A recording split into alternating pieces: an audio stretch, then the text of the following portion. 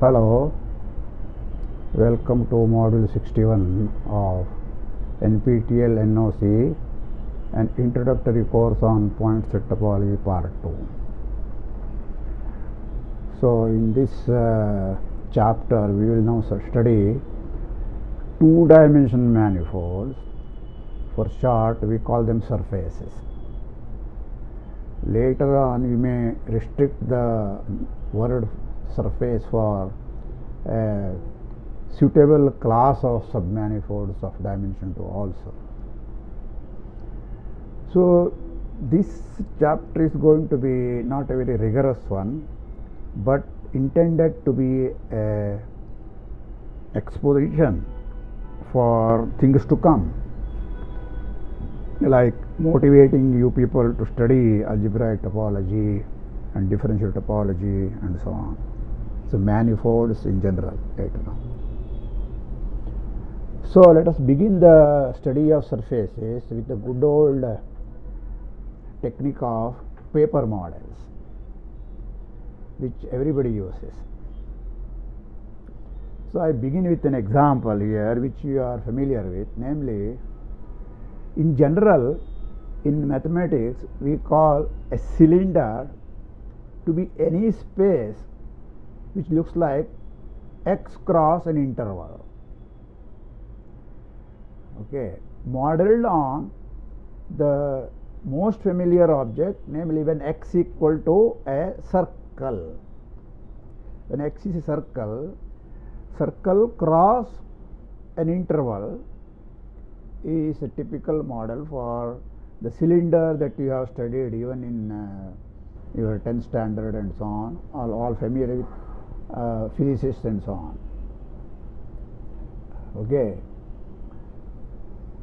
So the surface that we have here is not general x cross j, but some curve cross interval. So that is the most general cylinder as such. But if you want real word cylinder, let us stick to the classical notion when x itself is a circle. When it is circle, it is only up to homeomorphism. Therefore, you can take ellipse also, there is no problem. So when you take circle cross j, j is an interval, its boundary will be circle cross boundary of j, at two different ends. For example, if j is just 0 to 1, the closed interval, then c cross 0 and c cross 1 are the boundaries. So all these things can be verified. The point is, I want to use a paper model for this one. Namely, I start with a rectangular piece which is a representative of the other way around. Now we want the topology, namely 0 1 cross 0 1, which represents the paper, but we were looking at modeling, so you have to take a piece of paper which represents 0 1 cross 0 1, the plane topological space. And then what we are going to do, to produce one factor as a circle, on the one factor, namely 0 comma s will be identified with 1 comma s, where sc is varying over the second factor 0 comma 1. So on this first factor, the endpoints are identified 0 and 1. So that I have to do for every s inside the second factor, namely 0 comma 1 here. So that is the identification. So very straightforward identification which gives you a cylinder. This much you have already known. On the other hand, while identifying, if I just turn around the two sides, namely here I have this 0 cross, the entire 0 cross 0 1 here, the second one is 1 cross 0 1. Instead of s going to s, I twist around, namely s going to 1 minus s. So 0 comma s is identified with 1 comma 1 minus s. Then what I get is the so called Mobius band. We have you must have studied, or if you haven't, you should do that. Namely, actually work it out and see that they are quite different objects. Whatever you want to say is quite different objects they are, even in the layman's language. So what are the different topological aspects of them? That itself is an interesting study. So this you must have done. If you haven't done it, we can do it at some other time. There's no problem. So here is the way this is the cylinder and the Mobius band are represented diagrammatically. So you take this model here, namely this is 0 1 cross 0 1. There is no price for keeping the length same, there is no need. And then you identify this edge with this edge as the arrow is indicated. The arrow is indicating how you are going from one to the other. Here the arrows are reversed. You see, this is going to give you the Mobius band. Of course, when you actually identify it, this one will give you the annulus, which is equivalent to a cylinder, and that will give you some surface like this, where there will be a twist here, which is not a part of the plane. Here I have deliberately shown it as subspace of the plane itself, which is possible for the cylinder, which is same thing as an annulus. But this cannot be, there will be some crossing over. So this will actually hang around in the third dimension. So that is a Mobius band. Alright, so these are the paper schemes. So you just indicate this way. You have to understand that these two edges are identified. So that is the meaning of paper scheme, right? So with a piece of paper you can actually perform this also. So that is the whole idea. Okay. But there is other things also which you have studied in your part 1, namely the torus and the Klein-Bottle. The torus is got by in the first model here, namely again the same piece of paper, rectangular piece of paper. The opposite sides here are identified, this and this, the same orientation like that. Here also same orientation. Okay, whereas in the Klein-Bottle, one pair is identified with the same orientation, whereas the other one there is a twist. So the orientation is reversed here. So this will give you Klein-Bottle, and this will give you the torus. Now if you use a paper, you cannot actually perform this torus. Forget about Klein-Bottle. Klein-Bottle, even with a rubber sheet you cannot perform inside R3. But this one, if you have a rubber sheet, you can perform. Okay, like a cycle tube. But if you have a paper, of course one side you can identify these two, or you can identify these two to get a cylinder. Once you have got a cylinder, you can't bend it to identify the two circles there, because there is some rigidity with the paper also. You see, it will crumple, right? It will not be represent a embedded object as you represent. So for that you will have to do different tricks. But so finally what I want to say is, the so-called experiments that I am going to perform here, they are partly experiments which can be performed. The rest of them you have to remain only thought experiment. Okay, so that is what thanks to the word, this thought experiment is a word introduced by Einstein, I think. So this is what you can do finally. All right. Now let me recall that you have also defined, of course, the standard sphere S2. There is no need to define. We have already verified that it's a surface, right?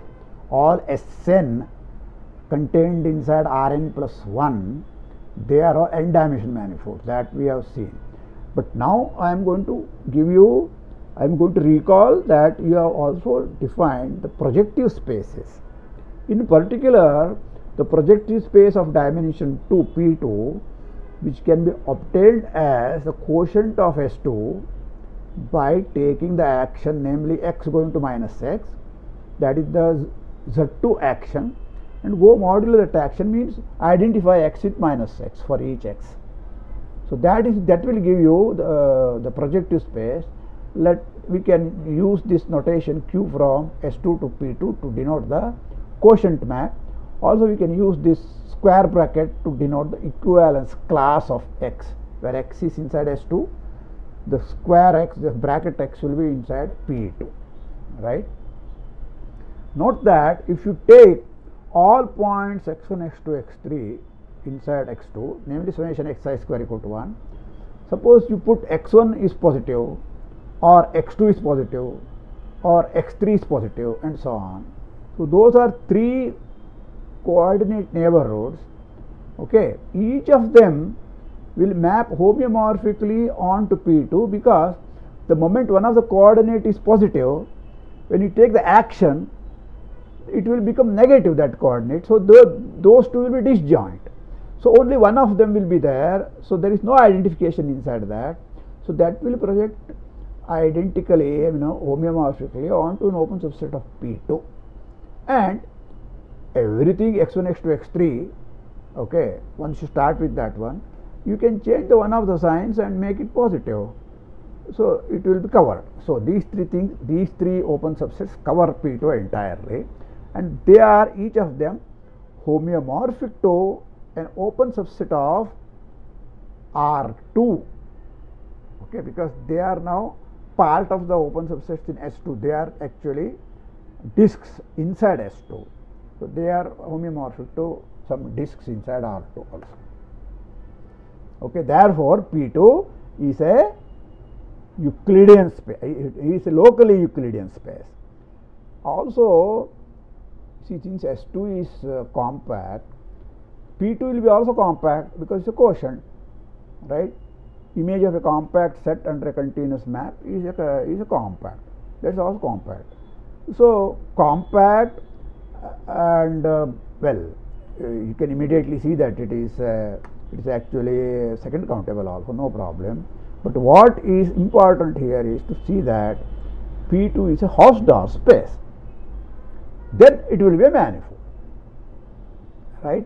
So for Hausdorffness, there is a general thing you have studied under group action. Namely, if you have finite group action on any Hausdorff space, the action is fixed point free and so on, then the quotient is automatically a Hausdorff space.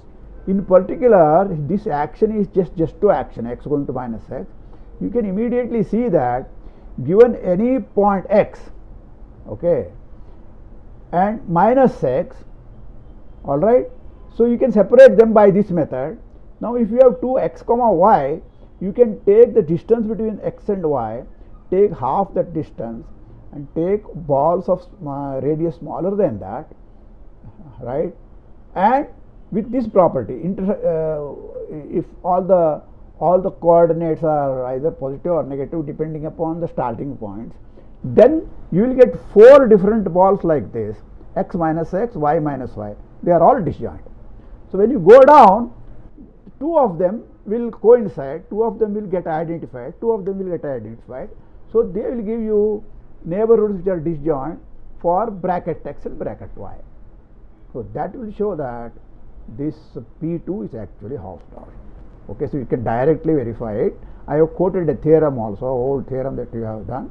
So this is a very nice example of a somewhat non-trivial two-dimensional manifold. Okay, so remember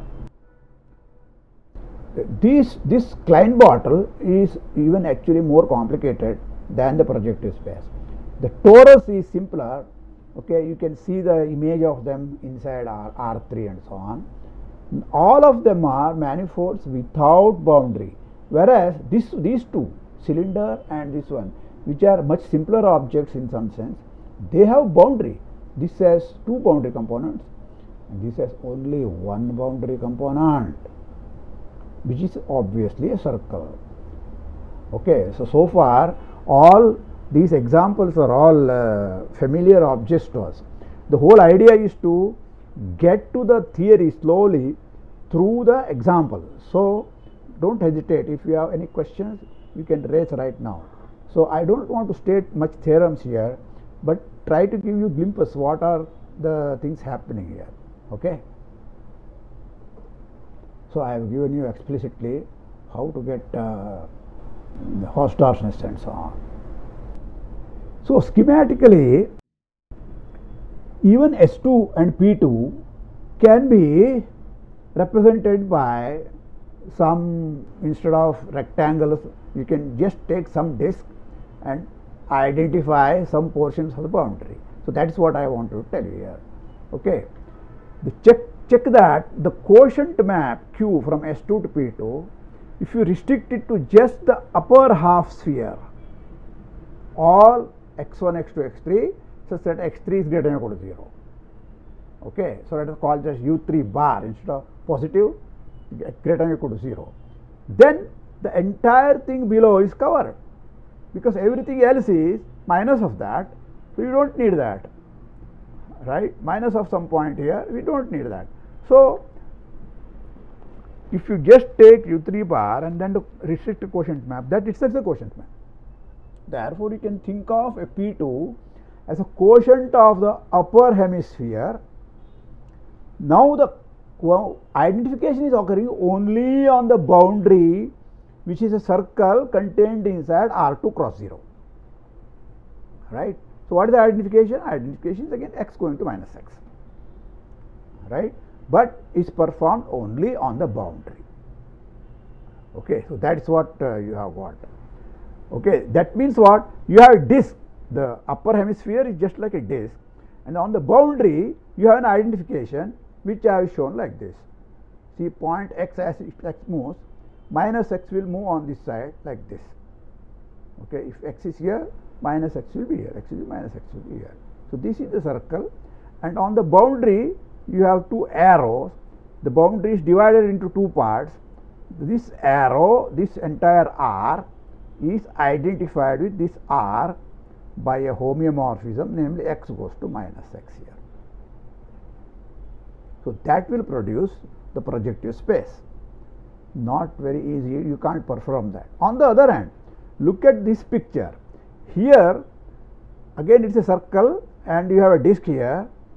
The identification is taking place like this. As point moves like this, its image will be moving like that. That is the homeomorphism. What is it? It is just z going to z bar, you can say, or just xy going to x minus y. Not minus x minus y, but x minus y. Sorry, here in this picture it will be xy going to minus xy. So x coordinate is getting interchanged. Doesn't matter. So this is another paper model, you can say, for the sphere, and this is for the projective space. Right? So everything is now. So I would like to again this if you take a paper, it's not even if it's difficult to imagine what you can do. So this is just like a lady's purse, which snap purse. Okay, just close it up like that, right? So it's something like this. You have seen the purse like that, and then closing it up like that. So that will give you a sphere, representative of the sphere. If you identify like this, we have seen, this we have seen logically. We can't see it actually perform. This is the projective space. Okay, there are deeper reasons the projective space cannot be embedded inside R3. So you cannot have a model representing a projective space inside R3. Okay. So motivated by these experiments in a simple situation, we now consider the following general process for obtaining compact surfaces with or without boundary. Anything which you want to perform, it has to be the finite process, so the compactness creeps in. Okay, so you start with a piece of paper, so it's compact. So everything is compact now. Okay, compact with or without boundary, both of them we will consider. The Mobius band and cylinder, etc., are easy examples, right? let us not exclude them, let them be there. Okay. So begin with a 2 disk, that itself is a 2-dimensional surface. Okay, it's a disk, so it has a boundary. So boundary is non-empty. So that is the starting point. Very nice. Now what we want it, any homeomorphic copy, we will also call it a disk. Okay. It need not be inside R2, of course. When you bend it and so on, it will be at least inside R3. Okay, you don't have to go beyond that. So let us fix an orientation on the boundary once for all. The boundary is one single circle. So for definiteness, let us say counterclockwise sense. That is the standard orientation. Okay. Next, you select a finite number of points, at least 2 of them, so that the entire circle is cut off, cut out. You don't actually cut it, but you just imagine, you can just take. So like if you have an interval, cut it into n parts means what? You are taking a partition, right? T0 less than T1 less than T2 and so on. So that less than is not possible in the circle, but orientation will take place of this less than. Okay, you can take points, say Z1, Z2, Z3 and so on, then you can call, label them in a counterclockwise sense. So these clockwise sense, this labeling is unique up to a cyclic permutation. Why? Because you can start from any point and then you have to end before that, just when you hit again that point. Don't repeat, that's all. So that is the way you label the points, right? Points which you have chosen on the circle. Okay, let us call them as vertices, and then the resulting arcs there, we will call them edges. This is just for convenience. Okay. Now label these arcs, not the letters, with letters, not the vertices, with letters, and write them sequentially in a counterclockwise sense. That's what I am saying. Okay, so that is because you may start at any one of these while labeling.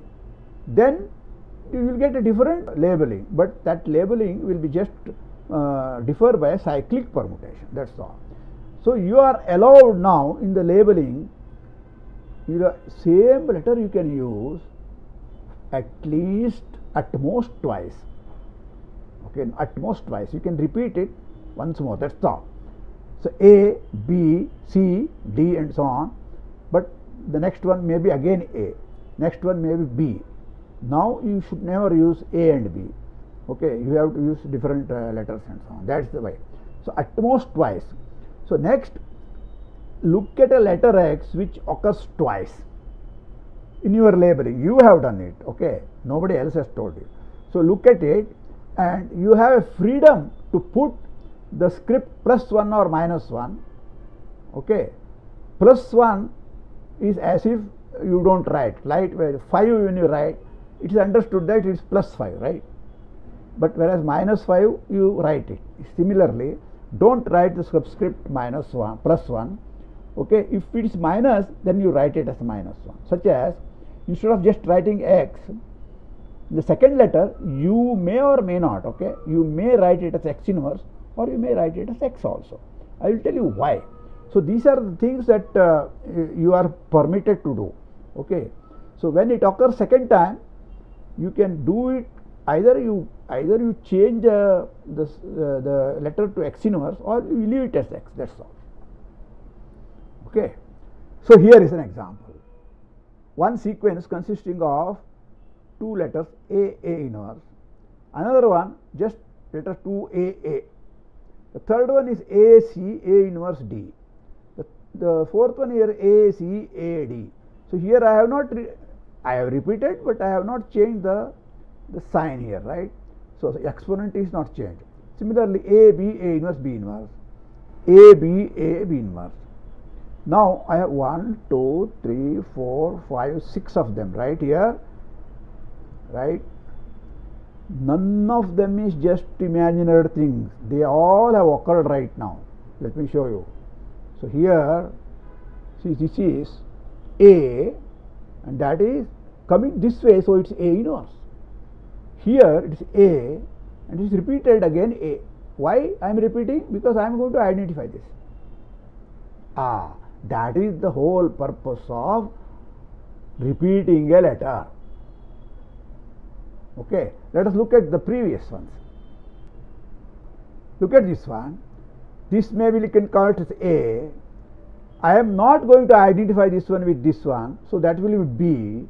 But this one I am going to identify, so I will put this one as A, but it is in the opposite direction now. You see, counterclockwise you have to follow, but this arrow is in the opposite. So I will put A, B, A inverse, and then what is this one? This is B inverse. So this is the torus. Here A, B, A, B inverse. So both of them have occurred there, right? So even these things have occurred. A, B, A inverse. What is this one? This is some other letter. This is not identified. So A, B, A inverse, C. This you can say A is the other way around, or maybe you can start this way, whatever. A inverse, okay. Then B. Then what is this one? It's going. See, this is A inverse. This is also coming. So this is A inverse. If this is an A, so better call this an A, B, again A, and this one D. No identification. So all these things I have listed here, the 6 of them. Okay, so they are my starting examples, easy examples. A, B, this one. I have redrawn them. I don't need now any of these rectangle and shape and so on. One single shape will do, namely the disk itself. So all of them are drawn on the disk now. So this was first one A inverse. This will give you sphere. This one A inverse will give you projective space. Sorry, A, this one. This is A inverse. This will give you A, C, A inverse D. This will give you what? A inverse being identified. This will give you cylinder.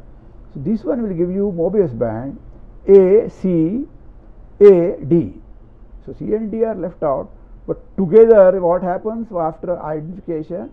They will give you one single circle. Here these two identified will give two different circles on the boundary. So this is now the torus, and that is the Klein bottle. The schematic representation of the 6 of the surfaces that we can access in some sense easily. Okay. Now let me try to generalize this kind of thing. This is the preparation needed to perform the next step, edge identification. Models, paper or scheme models, I have just chosen some scheme. What I am going to do? I am going to perform some identification. How? Namely, follow these instruction, whatever you have to. Whenever an edge is repeated, identify those two edges. How do I identify? Depending upon the exponent. A, in the same way, orientation you have to fix right in the beginning. Okay, if A, identify in that way. A inverse, identify the other way around. So this is what you have to do. Okay, so identify means what? You have to use homeomorphism. Now this is where you have to tell that only orientation preserving or orientation reversing matters.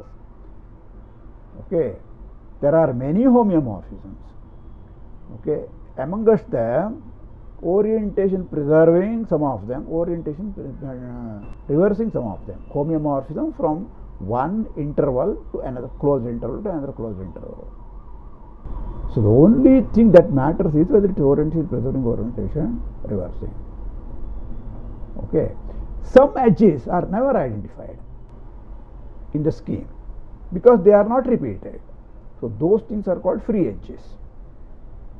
So what will happen to them when you perform all the identifications? Those free edges will remain free. So they will be the boundary. They will be the boundary parts. So this is what we want to see now. Okay, let us see. So it does not take much effort to see that the homeomorphism type of the quotient space only depends upon the isotopy class of the homeomorphisms used in the identification process. So this is what I meant by those exercises 12.42, 43, 44, 45, whatever. I hope you had some time to spend it, even if you haven't solved them. What is the meaning of isotropy, etc., you must have understood by now. Okay, since there are exactly two isotropy classes of homeomorphisms of edges, you can call them orientation preserving and orientation reversing. That there are only two classes like that. They have been encoded in the rubber sheet scheme by what? By putting an exponent. Okay. So it follows that each rubber sheet scheme defines a unique quotient space. So there is no ambiguity in the definition of a quotient space obtained by using a scheme. So in other words, for all matters, the scheme represents the entire topology of the quotient space. So this is the underlying principle here. I am not proving any of these statements here, by the way. Okay, it does not take much effort to see that the homeomorphism type of quotient space only depends upon the isotropic class. So I repeat just that, but I don't prove it. Now, why is the quotient obtained a two manifold? That is more serious. That we should try to understand. Okay, manifold with or without boundary. So I already told you the role of free edges. Free edges, at the most, the two endpoints may get identified because of the corresponding edges. Now, there are many edges, right? At each point there are two edges.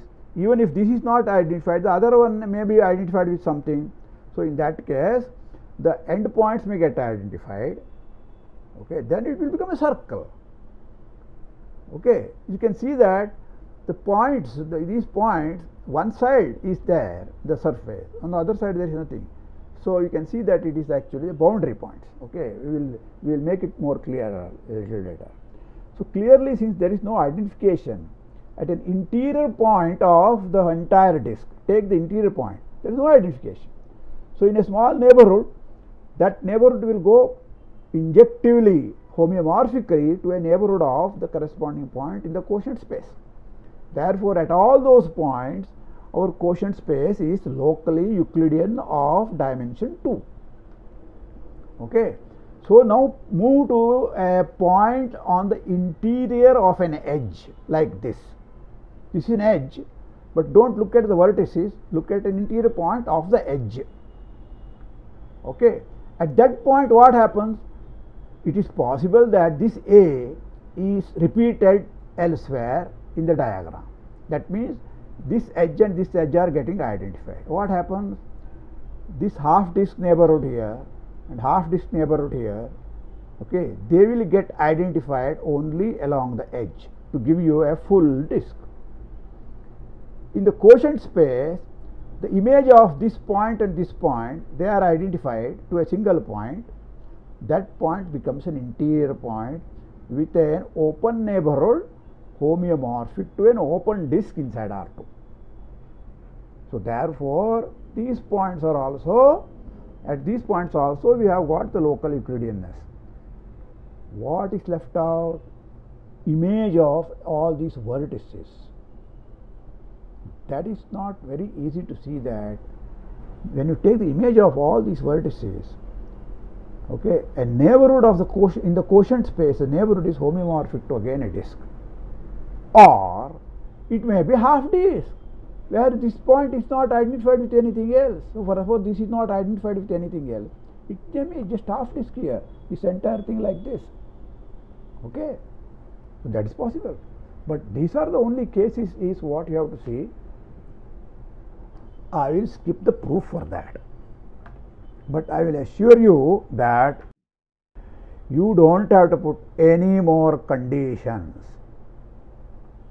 Okay, my paper scheme is well defined. It will always produce a manifold with boundary provided there are free edges. Otherwise, it will produce a manifold without boundary. Sorry. All right. So I want to tell you that do not perform any extra identifications of vertices on their own. You know, you are not supposed to just identify these two edges after doing all or before. The identification of edges will come because I am identifying, for example, this edge with that edge.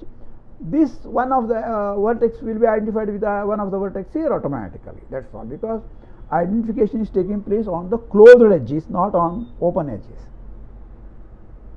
Okay, so that is the point here. Now I want to state something, and this is a big theorem actually now immediately. A classical name for a rubber sheet scheme in which all edges are repeated is called a canonical polygon. Everything is repeated. I mean repeated only once, right? So A inverse, C inverse or something like that. No free edges are there. That is the meaning of this. Such a thing will be called canonical polygon. I have not much use for this terminology, but I will use it because I am going want to state something. Amongst these canonical polygons, there are some of them which are called reduced canonical polygons. I will list them, and the beauty is that list is so complete that it will represent all the compact surfaces, compact connected surfaces with or without boundary. Okay, sorry, without boundary because there are no free edges. Okay, the floating free edges are all removed, so only repeated things are there, and I am going to list them. The first one is a one single. In this list there is only one element. It is a very typical element. It's like you have 0 and so on, right? Natural numbers and 0 is something different. So A inverse, you know what it is. We have already done that. A inverse represents the sphere. Okay. Then there is an infinite list here, G inside N. So indexed by natural numbers A1 B1, A1 inverse B1 inverse, A2 B2, A2 inverse B2 inverse, dot AG BG, AG inverse BG inverse, G inside N. There is a definite purpose denoting this number G by G. Okay, this G is short for genus. Okay, so that is the standard name for this one. All these things are going to be tori of genus G. Suppose I stop at 1, then I know that this is nothing but our standard torus. So that torus is called torus with genus 1. Okay, you can call this one, the first one, as torus with genus 0, but nobody used that kind of terminology. So these are all what are called as closed surfaces. That means they are compact and without boundary. Okay, and they are orientable. Okay, so this list gives you all of them as G varies 1, 2, 3, 4 indexed by the integer, positive integers or natural number over. The third one is again an infinite sequence, again indexed by natural number, but here I will use ordinary n here. This is much simpler: A1 A1, A2 A2, AN AN. Don't write A1 square A2 square, that will be a funny representation. So these are sequence, these are not algebra here. A1 A1, A2 A2, AN AN. Okay. So as n varies, you know the first one A1 A1 is nothing but the projective space. Okay. So you may wonder, where is the Klein bottle? It is neither here nor here, no? The story is that the Klein bottle and all those non-orientable surfaces are all hidden here. So A1 A1, A2 A2 will represent the Klein bottle. You understand? So in general, what is happening?